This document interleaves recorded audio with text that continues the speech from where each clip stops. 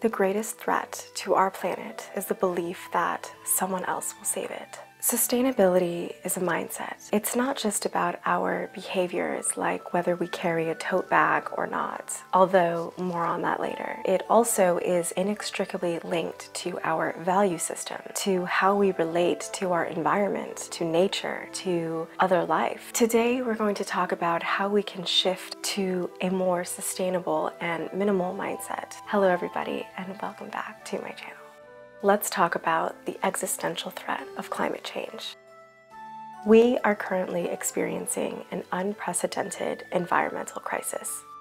Atmospheric CO2 levels are at their highest in 500,000 years. The ozone layer, or the sun shield of the Earth, is developing massive holes. Ice sheets are melting, and our air, water, and soil are contaminated with toxic particulates. Forests are burned, land is overfarmed, and oceans are overfished. Billions of tons of waste is produced each year with no end in sight.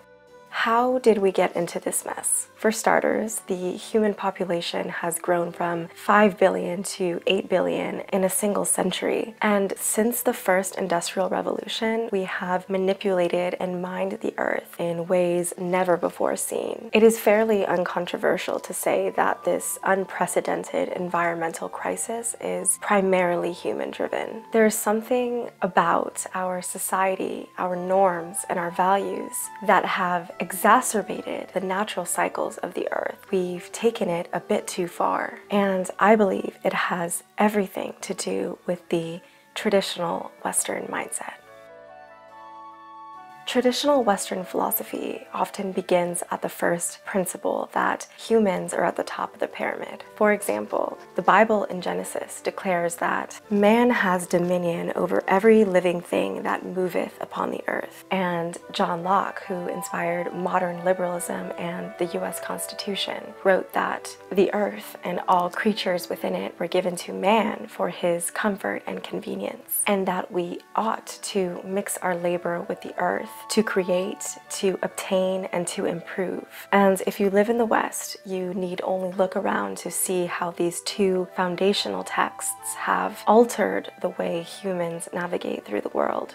And indeed, with the advent of the first manufacturing technologies, Western culture and Western economy has prioritized innovation, production, efficiency, speed, individualism, and capitalism. Now, I'm not here to argue that these values are inherently wrong. Innovation is necessary, and we've created some pretty incredible technology. What a time to be alive. But there's no denying that there's something seriously wrong when trash is accumulating, natural resources are depleted and contaminated, when corporations are the most politically powerful, when capitalism convinces us that we need more and more things to be happier, to be better. If we are serious about solving or assuaging our environmental crisis, something's gotta give. So what if we radically changed our values, our worldview, our mindset? What would that world look like?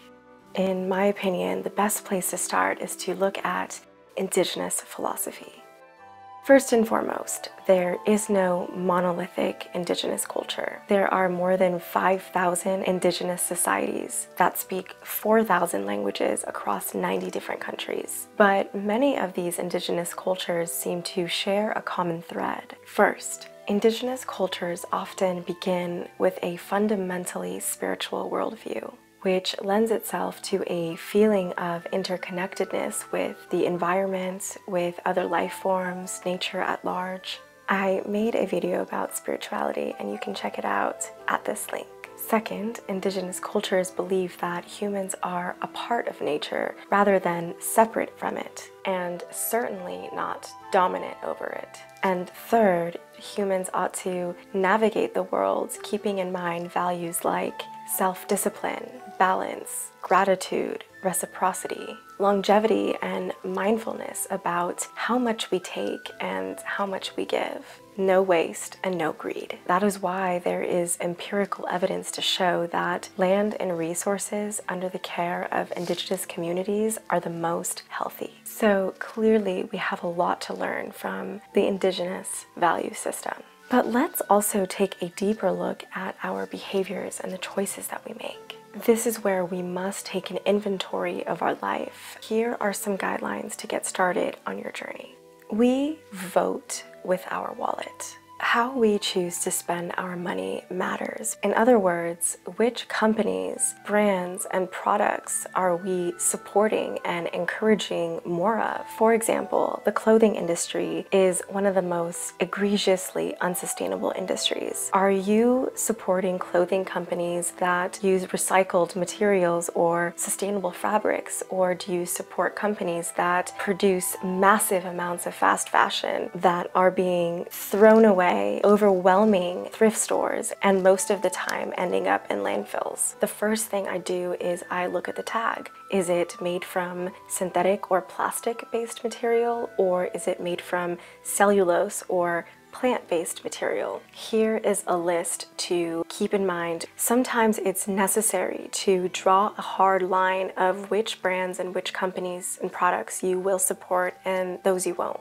Thankfully, we have so many options that we don't have to support unsustainable companies anymore. I think a lot of people waste a lot of clothing because they don't understand their personal style. Another question to ask yourself is, do you buy and return, buy and return? If you think about the packaging and the transportation, that is a form of being wasteful as well. The second way that we can alter our habits is to examine where in our lives we are needlessly consuming single-use plastic, and where can we cut that out? Plastic bags, straws, plastic utensils, to-go containers, shower bottles. But I must admit that there are some areas where it's impossible to get rid of plastic completely, which leads me to my next point. It's all about progress, not perfection. We are improving our behaviors little by little over time. Ultimately, the onus cannot just fall on the individual to make better choices. The onus must also fall on corporations that are producing the things that we are consuming. Also, it falls on government to enact policies that encourage sustainable practices and discourage unsustainable ones. Another way that you can be more sustainable and minimal is to get crafty. Save jars, ropes, cardboard boxes, things that you can reuse for another purpose, and also learning how to repair and hem your clothing yourself. I think it's important to end this video with a message of hope. With each passing generation, we are learning more and more about our relationship to the earth and how we can keep up with innovation and demand, doing it responsibly and sustainably, and making choices, using our money, voting in such a way that is